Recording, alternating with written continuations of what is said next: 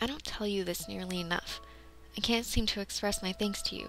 You spend the most time with me and know me better than I know myself.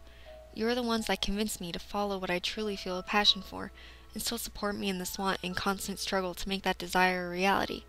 You still support me, and I believe you will continue to do so as long as this is my passion. Both of you are responsible for the successes and opportunities that have been offered throughout the course of my lifetime. You continue to inspire me and will remain to do so as a constant in my life. You are my heroes.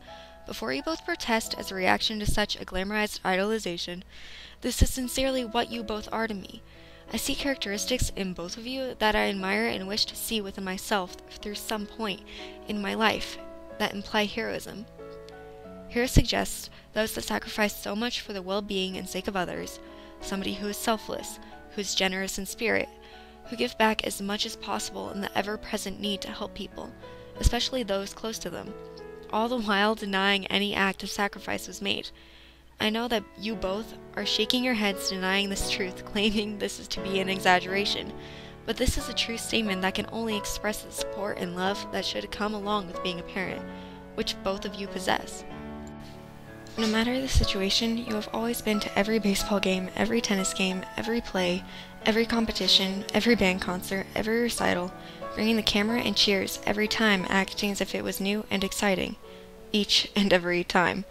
I'm not sure if you remember this short discussion, but I once asked you, Dad, about this seemingly unlikely phenomena, and you said, "No matter what, we are always so proud of you all." That doesn't change. Yes, you continue to inspire me with everything you do, be it from the never-ending work that you do, Dad, along with never failing to assist us all when it is needed, including the apparently endless stream of children lurking into your office every night. And Mom, you do the same with the meals, care, and attention given at a moment's notice, just in order to make life easier even in the smallest bit that you can. No matter the differences in our family and the unique individual qualities that all your children obtain, you always motivate me. As for my brother and sister, they both believe in the advancements and creation of technology. They believe in the progression of humanity through this form and are amazed by the possibilities presented through the span of science and engineering. This has been a constant through a large span of our lifetime together. Even as children, there is clear evidence of both my brother and my sister playing with number blocks while I attempted reading a book upside down or entertaining myself with a new installment of Barney and Friends. As evidenced by my film major, I am somewhat detached from this institution of science and engineering. While my siblings were invested in the Math League and the Science Bowl, I spent my time in every form of creative works available, spanning from dance, choir, band, theater, and even directing.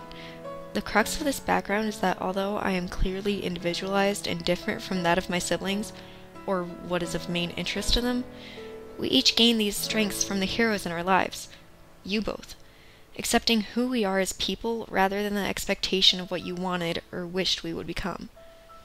I have grown with my siblings for the extent of my lifetime, and now understand who they are as individuals in this large universe surrounded by crowds.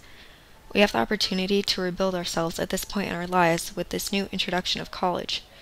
But you both have already built us into the people that we are today, through the inspiring example that you have set for us. You taught us that if we figure out who we are individually and find a passion, that's all that should really matter. What I really want to say is, thank you for everything you have done for us and what you continue to do for us today. I don't really know what will happen next, but all I know is that I will keep walking there, making a path for myself with whatever help you'll give me. Thanks for everything.